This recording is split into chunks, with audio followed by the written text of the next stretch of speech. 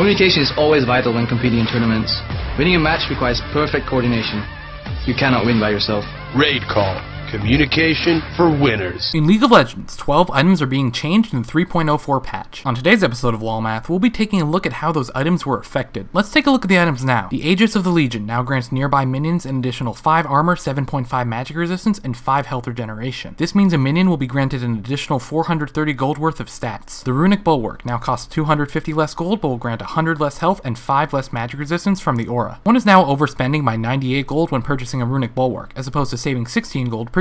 The aura will now be worth 100 less gold. The Runic Bulwark will also grant an additional 5 armor, 12.5 magic resistance, and 5 health regeneration to nearby minions. The Locket of the Iron Solari now costs 150 less gold and will grant 100 less health. One is now saving 324 gold on this item, as opposed to saving 438 gold previously, not taking the active effect into account. The Renan's Hurricane's bolts now have 75 more range. A Sheen now costs 60 less gold. One is now overspending by 256.25 gold on a Sheen, as opposed to overspending by 316.25 gold previously, not taking the Spellblade effect into account. The Trinity Force now costs 60 less gold. One is now saving 569.4 gold on this item, as opposed to saving 509.4 gold previously, not taking either of the Trinity Force's unique effects or bonus movement speed into account. The Iceborne Gauntlet now grants 10 more armor, but 10 less ability power. One is now saving 124.5 gold on an Iceborne Gauntlet, as opposed to 142 gold previously, not taking the Spellblade effect into account. The Ravenous Hydra now costs 200 less gold and grants 2% more lifesteal. One is now saving 720 gold by purchasing this item, as opposed to 440 gold previously,